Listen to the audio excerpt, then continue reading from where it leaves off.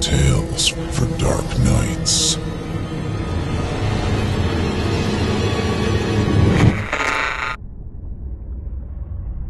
The following performance is a first-round entry in the 2017 Evil Idol voice acting competition.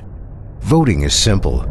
Following the performance, simply click the thumbs up icon on this video if you'd like them to become a member of the team, or the thumbs down if you'd rather they not. Voting on this entry will conclude 1 week after the date of its posting. Good luck to all of our contestants.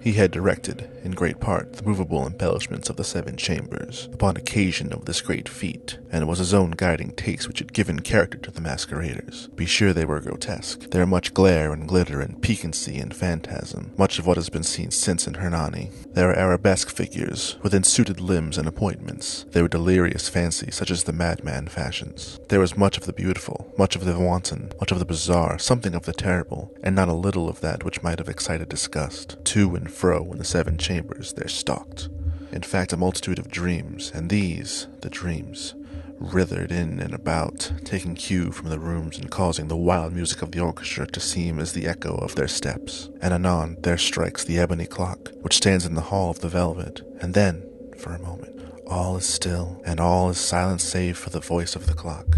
The dreams are still frozen as they stand, but the echoes of the chime die away. They have endured but an instant, and a light, half-subdued laughter floats after them as they depart. And now again the music swells, and the dreams live, and writhe to and fro more merrily than ever, taking cue from the many tinted windows through which stream the rays from the tripods. But to the chamber which lies most westwardly of the 7, there are now none of the makers who venture, for the night is waning away, and there flows a ruddier light through the blood-colored panes, and the blackness of the sable drapery appalls. And to whose foot falls upon the sable carpet, there comes from the near clock of ebony a muffled peal more solemnly emphatic than any which reaches the ears who indulge in the more remote gaieties of the other apartments. But these other apartments were densely crowded, and in them beat feverishly the heart of life, and the revel went whirringly on, until at length there commenced the sounding of midnight upon the clock. Then the music ceased, as I have told, and the evolution of the waltzers were quieted, and there was an uneasy cessation, and all things as before. But now there were 12 strokes resounded by the bell of the clock, and thus it happened. Perhaps the more of thought crept, the more of time, into the meditation of thoughtful among those who reveled, and thus, too, it happened. Perhaps that before the last echoes of the last chime had utterly sunk into silence, there were many individuals in the crowd who had found leisure to become aware of the presence of a masked figure who had arrested the attention of no single individual before, and the rumor of this new presence having spread itself whisperingly around, there arose at length from the whole company a buzz, a murmur, expressive of disapprobation and surprise, then finally of terror, of horror, and of disgust. In an assembly of phantasms such as I have painted, it may well be supposed that no ordinary appearance could have exiled such sensation. In truth, the masquerade license of the night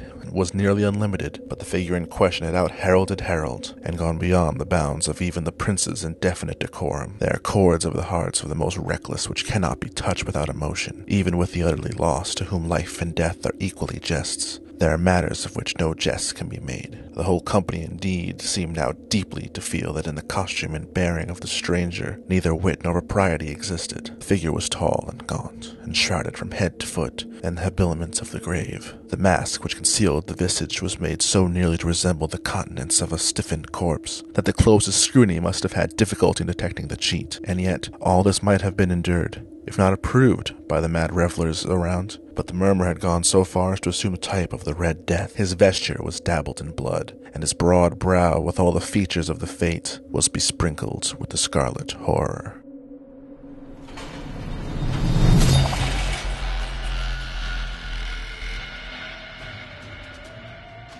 Thank you for listening.